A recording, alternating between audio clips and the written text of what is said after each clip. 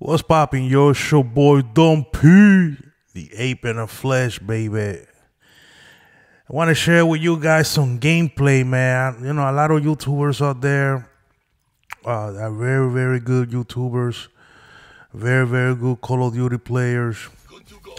Some of them play in events and stuff, in tournaments, and they make videos about how to become a good Call of Duty player and how to get better at Call of Duty and stuff like that.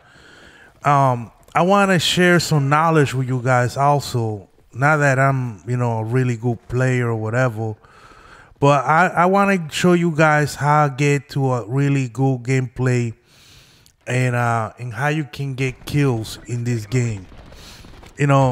I'm not gonna talk to you about control freaks or bullshit promotions. This is not like that video, you know what I'm saying? What I want to share with you guys is really about position. Position in Call of Duty is the key to getting a lot of kills. There's people that camps and they camp in a particular area and they just stay there. They don't move from that area, and sometimes they get lucky and they get people to come to them and they get a lot of kills, because they'll build up the score streaks, and they're running high score streaks, and they ended up getting then that's what build the kill count for them. But that don't work all the time. What does work every time is positioning, movement, putting yourself between in between the enemy. Look at this nice kill right here. The enemy and your teammates. You look at the map, you see where your teammates are, and the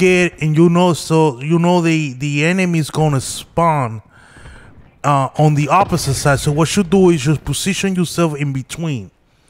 You don't push too far unless it's necessary. Yeah, I'm gonna show you when I do that in this gameplay. But you put yourself, look at that, your boy is going ham in here now. But you put yourself in a position where, like I'm doing right now, I'm in between their spawn and my teammates. You see, they in the back, they're not really moving. So I push just enough to put myself in between. And now I have to be very cautious because they're gonna be spawning, and there are a lot of interest in this area. There's a lot of entrances where they can come through. So I'm being very cautious.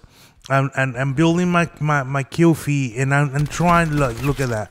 Now I'm pushing. I'm gonna push a little bit further. See, bang, got that. Now I got my UAV, and I'm right now. I'm thinking, I know they're gonna be spawning, so let me get the flamethrower out. Get ready to get them with the flamethrower, and here we go. Bam, bam. Now I'm running very low score streaks. Counter UAV, care package, UAV. To tell you the truth, ever since they got the zero character, I don't see no point on running high score streaks. You feel me? You sweat them out, and you ended up getting hot. So I just run really low score streaks. That way I can keep getting them, and maybe twice, depending on what kind of game I'm having. Now, I'm being very cautious here, and this is what I was telling you. I'm very cautious here. I'm not really pushing another because I want to call my care package. I'm waiting for teammates to spawn with me. And now I'm calling my care package and see what I'm going to get here in a minute. And this is just about it, man. Position. You want to position yourself in between the enemy and your teammates, and that's how you get a high kill count. You know what I'm saying? That's how you get into the 20s and above kills. Like I said, some people don't understand that concept. They look at these camping videos, and they see these guys getting these high score streaks, and they see these guys getting a lot of kills, but they don't understand, like, that doesn't happen every game. That happen from time to time, you know, in between game sessions, where they get, like, look at this is gonna be a nasty kill right there. So that's when that happens, you know, because they get into these lobbies where you got enemies just keep feeding them and feeding them, so they're not really, they'll move, you know what I'm saying? But what do work is what I'm telling you. You position yourself between your enemy and your teammates, and you just patrol that area. You get yourself a silent weapon. You become stealth.